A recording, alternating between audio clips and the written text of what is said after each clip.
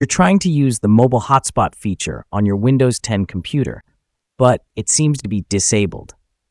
Maybe the system administrator did it, or perhaps someone else messed with the settings without your knowledge. Or maybe you just don't know how to enable it yourself. Well, don't worry, because I've got the solution for you right here in this video. Before we get started, make sure to hit that subscribe button so you can stay up to date with all my tech and media-related tips and tutorials. And don't forget to give this video a thumbs up if you find it helpful.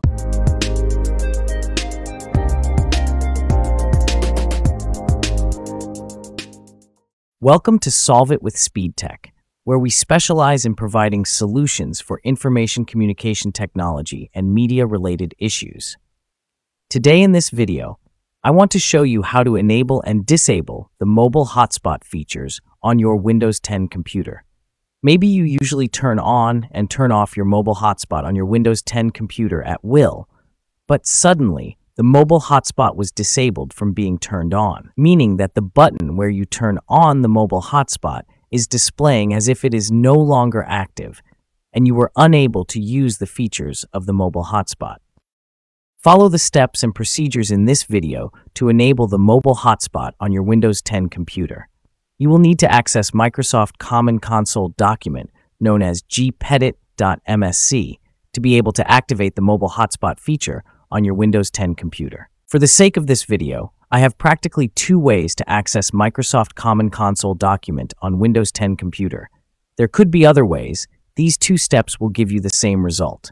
For the first method to access the Microsoft Common Console document, open the Run command of your computer by clicking on the Windows button. Type Run.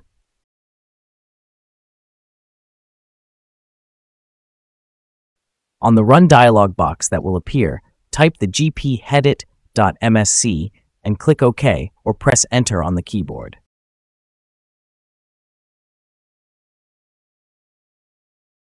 This is the environment where the Mobile Hotspot feature will be activated on your Windows 10 computer.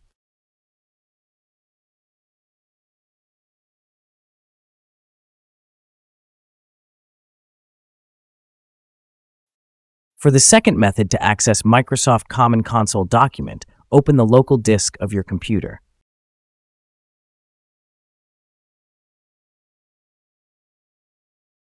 Open the Windows folder.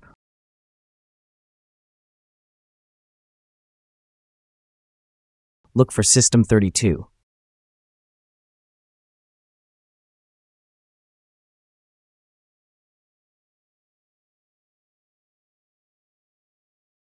From the System32 folder that is open, look for gpedit.msc. You can type GP on the keyboard to take you straight to alphabet starting with G.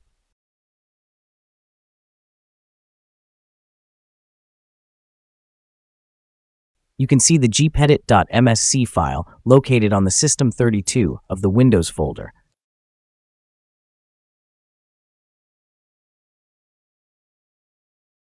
Double-click on the file to open it. You can see the same environment we opened earlier. On this same environment, expand the local group policy editor for a better view. Click to expand administrative template. Click and expand network. On the network panel, double-click to open network connections. On the network connections panel, double-click on prohibit use of internet connection sharing on your DNS domain network. On this environment, select and click Enabled or Disabled, depending on the situation you find yourself.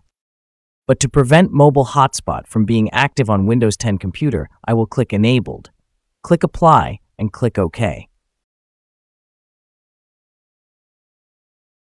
Let's minimize this window to check the Mobile Hotspot settings. You'll need to go into the Settings menu. From there, you'll navigate to the Network and Internet section, and then select the Mobile Hotspot option. As you can see, the Mobile Hotspot settings is disabled. You can't be able to switch on or switch off the Mobile Hotspot.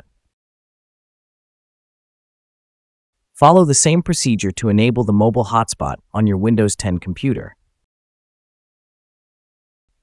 I will return it to where it was before. Note that if your mobile hotspot of your Windows 10 computer is unable to be switched on or off, it means the settings to prevent you from switching it on or off is already enabled. In this situation, the right button to press here is disabled or not configured. I believe you find this video helpful.